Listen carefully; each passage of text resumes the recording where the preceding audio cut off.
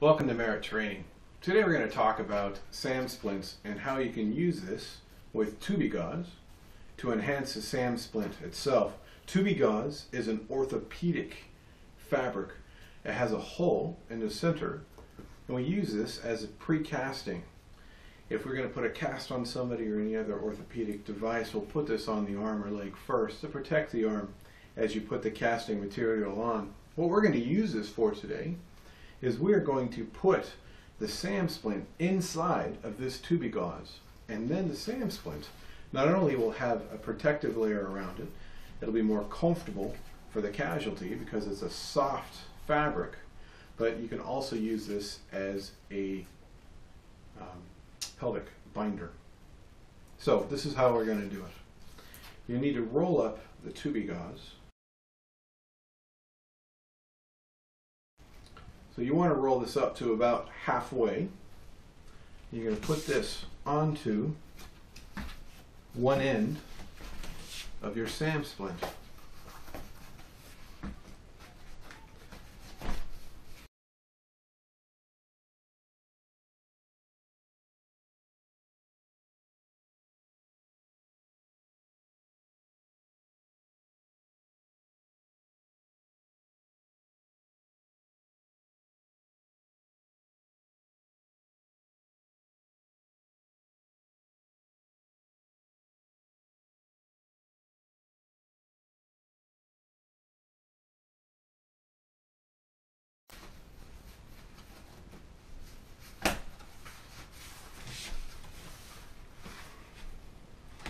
Until you have your SAM splint completely inside your Gauze.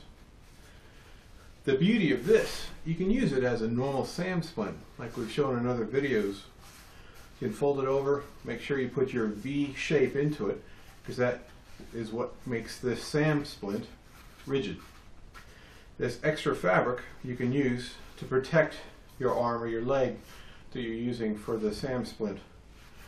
But the really cool thing about this is a perfect pelvic binder. Pelvic fractures are very dangerous in the wilderness. Fall from heights, motor vehicle accidents as well. And what you have to do is you have to bind the pelvis. Unless you're carrying a pelvic binder, which I'm a lazy medic, I'm not going to carry something I don't have to. I can use this as an improvised pelvic binder and put this up underneath the casualty. You're going to slowly work this up. You can lift the casualty up.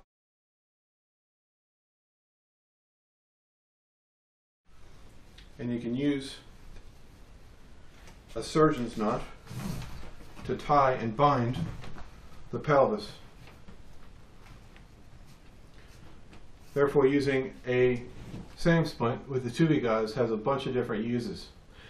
Here at Merit Training, we suggest using your SAM splint with, at least one of your SAM splints with this Gauze.